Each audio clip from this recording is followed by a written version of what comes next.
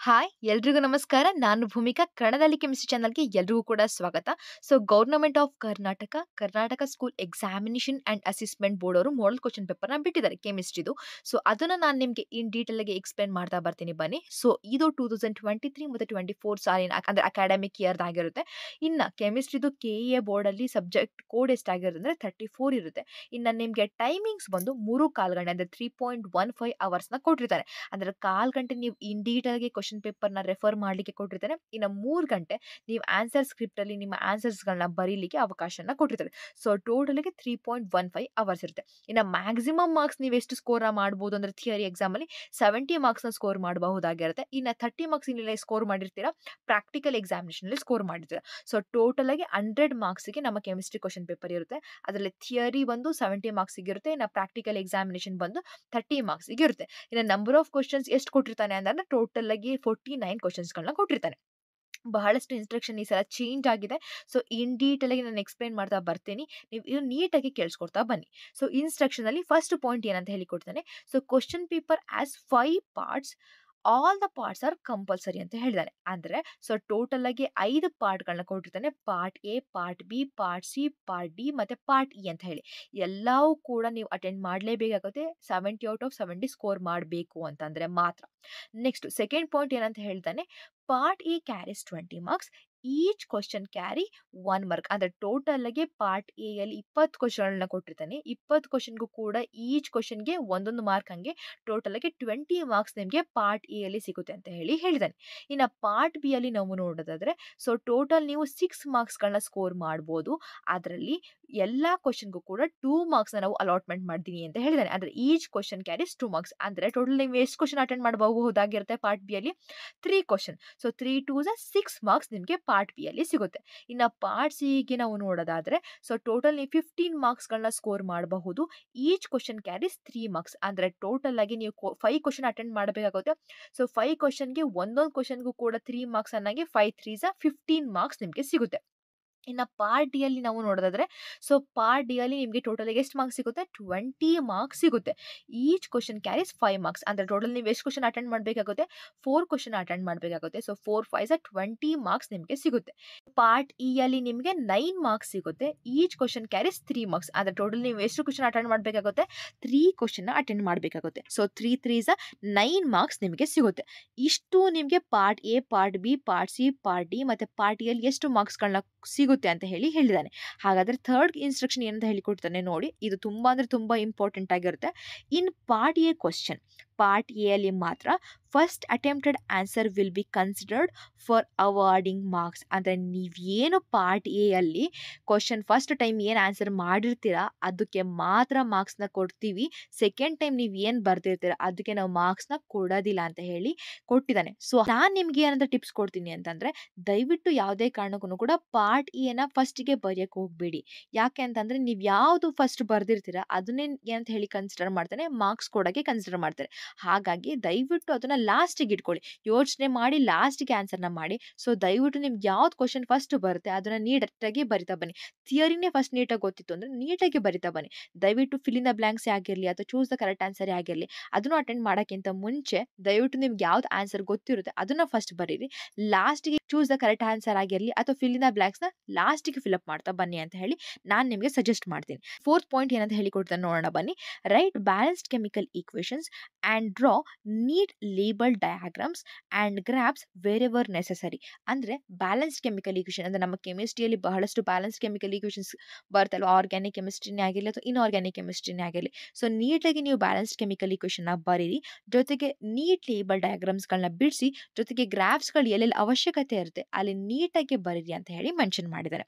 ಇನ್ನು fifth point ಅಲ್ಲಿ direct answers to the numerical problems without detail steps and specific unit for final answers will not carry any marks ಅಂತ ಹೇಳಿದಾನೆ. ಅಂದ್ರೆ ನೀವೇನಾದ್ರೂ direct ಆಗಿ answer ಬರ್ದಿದ್ರೆ ಯಾವುದೇ ಕಾರಣಕ್ಕೂ ಕೂಡ ಮಾರ್ಕ್ಸ್ ನಾವು ಕೊಡೋದಿಲ್ಲ ಅಂತ ಹೇಳಿದಾನೆ.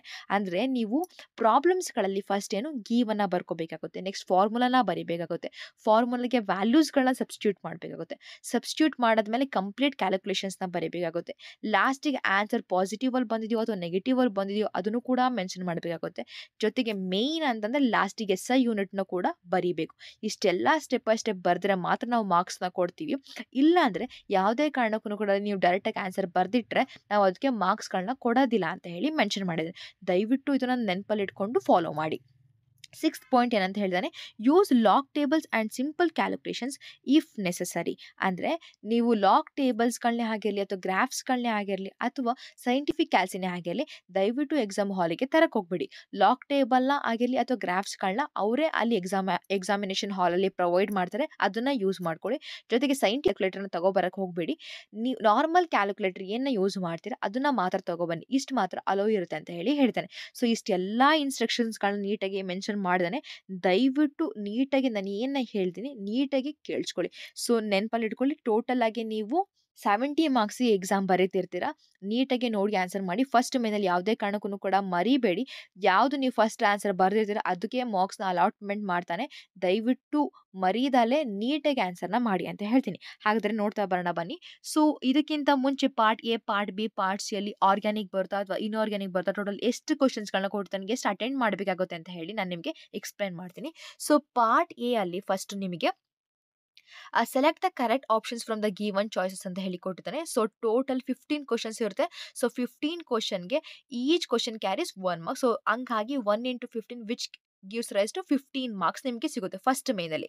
ನೆಕ್ಸ್ಟ್ ಪಾರ್ಟ್ ಎ ಅಲ್ಲಿ ಸೆಕೆಂಡ್ ಮೇನ್ ಕಡು ಕೂಡ ಕೊಟ್ಟಿರ್ತಾನೆ.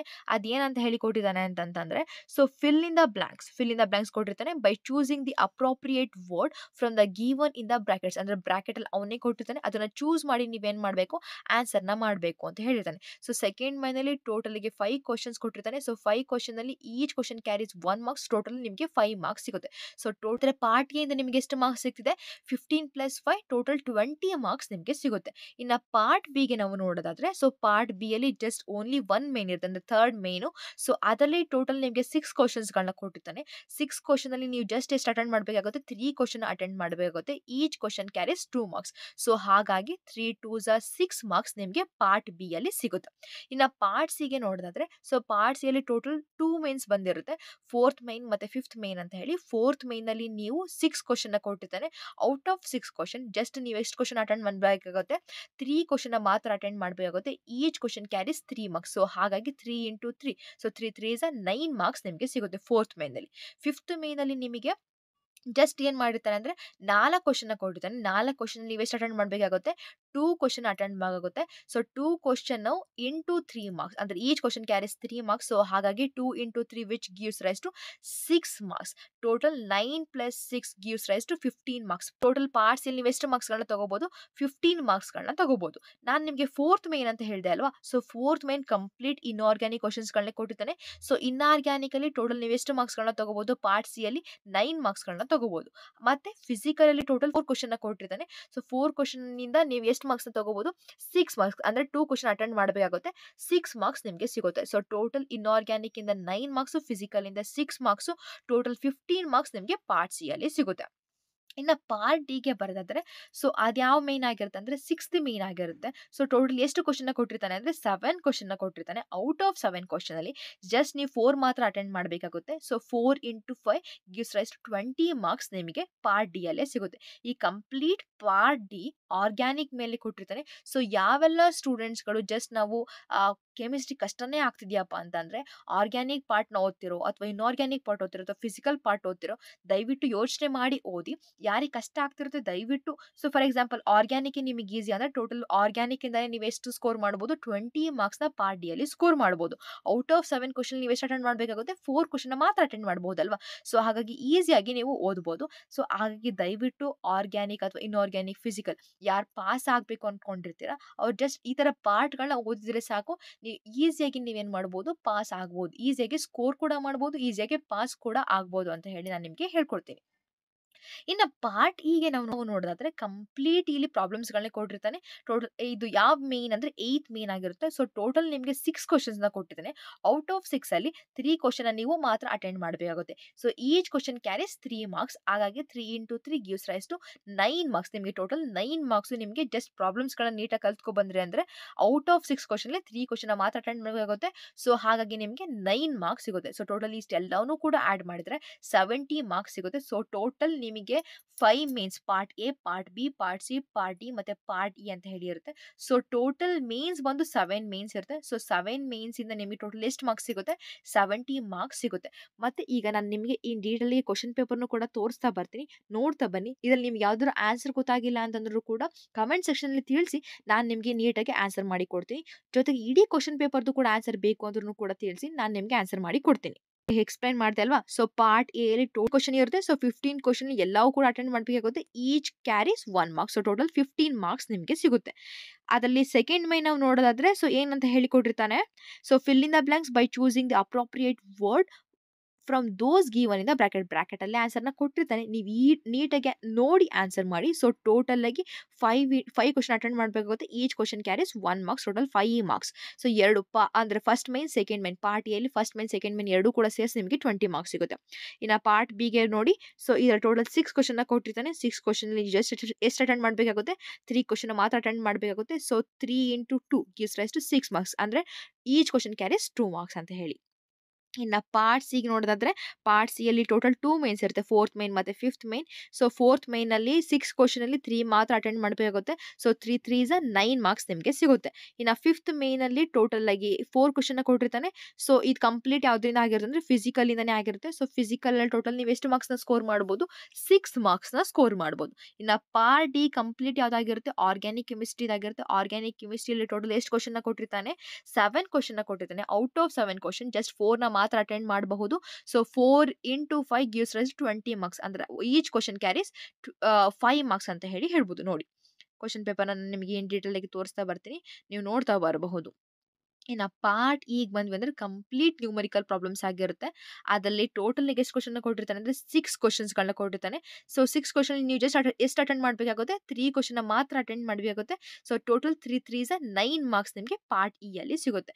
ಇಲ್ಲಿ ಏನ್ ಮಾಡಿರ್ತಾನೆ ಅಂದ್ರೆ ಆರ್ಗ್ಯಾನಿಕ್, ಇನ್ಆರ್ಗ್ಯಾನಿಕ್, ಫಿಸಿಕಲ್ ಎಲ್ಲಾದ್ರಿಂದನೂ ಕೂಡ ಕ್ವಶನ್ ತೆಗೆದಿರ್ತಾನೆ. ಸೊ ಇಷ್ಟೆಲ್ಲಾ ಕ್ವಶನ್ ನೀವು ಅಟೆಂಡ್ ಮಾಡಿದ್ರಿ ಅಂದ್ರೆ 70 out of 70 ನ ಸ್ಕೋರ್ ಮಾಡಬಹುದು. ಅಥವಾ ಮ್ಯಾಮ್ ನನಗೆ ಕಷ್ಟ ಆಗುತ್ತೆ ಅಂತಂದ್ರೆ ನಾನು ನಿಮ್ಗೆ ಹೇಳಿದ್ದೀನಿ, ಆರ್ಗ್ಯಾನಿಕ್ ಇಂದ ಎಷ್ಟು ಕ್ವಶನ್ ಕೇಳ್ತಾನೆ, ಇನ್ಆರ್ಗ್ಯಾನಿಕ್ ಇಂದ ಎಷ್ಟು ಕ್ವಶನ್ ಕೇಳ್ತಾನೆ, ಫಿಸಿಕಲ್ ಇಂದ ಎಷ್ಟು ಕ್ವಶನ್ ಕೇಳ್ತಾನೆ ಅಂತ ಹೇಳಿ. ಸೊ ಹಾಗಾಗಿ ನೀಟಾಗಿ ಓದಿ. ಯಾವ್ದಾದ್ರು ಒಂದು ಪಾರ್ಟ್ನ ಇಲ್ಲ ನಾನು ಸ್ಕಿಪ್ ಮಾಡ್ತೀನಿ ಅಂದ್ರೂ ಕೂಡ, ನೀವು ಸ್ಕಿಪ್ ಮಾಡಿದ್ರು ಕೂಡ ಇಲ್ಲಿ ನೀಟಾಗಿ ನೀವೇನ್ ಮಾಡ್ಬೋದು ಅಂದ್ರೆ 21 ಮಾರ್ಕ್ಸ್ನ, 21 ಅಂತ ಹೇಳಕ್ಕಾಗಲ್ಲ, ಮಿನಿಮಮ್ ಅಂದ್ರೂ 40 ಇಂದ 45 ಮಾರ್ಕ್ಸ್ನ ಒಂದೇ ಒಂದು ಪಾರ್ಟ್ ಅಂದ್ರೆ ಆರ್ಗ್ಯಾನಿಕ್ ಆಗಿರ್ಲಿ ಅಥವಾ ಇನ್ಆರ್ಗ್ಯಾನಿಕ್ ಆಗಿರ್ಲಿ ಅಥವಾ ಫಿಸಿಕಲ್ ಆಗಿರ್ಲಿ, ಅದನ್ನ ಬಿಟ್ಟರು ಕೂಡ ನೀವು ಈಸಿಯಾಗಿ ಏನ್ ಮಾಡ್ಬೋದು? ಪಾಸ್ ಆಗ್ಬೋದು. ಯಾರೆಲ್ಲ ಕೆಮಿಸ್ಟ್ರಿ ಕಷ್ಟ ಅಂತ ಇರ್ತೀರಾ ಅವ್ರು ಈಸಿಯಾಗಿ ಸ್ಕೋರ್ ಮಾಡ್ಬೋದು ಅಂತ ಹೇಳ್ತೀನಿ. ದಯವಿಟ್ಟು ನೀಟಾಗಿ ಈ ಕಂಪ್ಲೀಟ್ ವಿಡಿಯೋನ ನೋಡಿ. ಇದಾದ್ಮೇಲೂ ಕೂಡ ನಿಮ್ಗೆ ಏನಾದ್ರು ಡೌಟ್ ಇತ್ತು ಅಂದ್ರೆ ಕಮೆಂಟ್ ಸೆಕ್ಷನ್ ಅಲ್ಲಿ ತಿಳಿಸಿರಿ, ನಾನು ನಿಮ್ಗೆ ಆನ್ಸರ್ ಮಾಡಿ ಕೊಡ್ತೀನಿ. ಸೊ ಈ ವಿಡಿಯೋ ನಿಮ್ಗೆ ಏನಾದ್ರು ಇಷ್ಟ ಆಗಿತ್ತು ಅಂತಂದ್ರೆ ಲೈಕ್ ಮಾಡಿ, ಶೇರ್ ಮಾಡಿ. ಹಾಗೆ ಇನ್ನೂ ಕೂಡ ನಮ್ಮ ಚಾನಲ್ಗೆ ಸಬ್ಸ್ಕ್ರೈಬ್ ಆಗಿಲ್ಲ ಅಂದ್ರೆ ಸಬ್ಸ್ಕ್ರೈಬ್ ಆಗಿ. Thank you so much.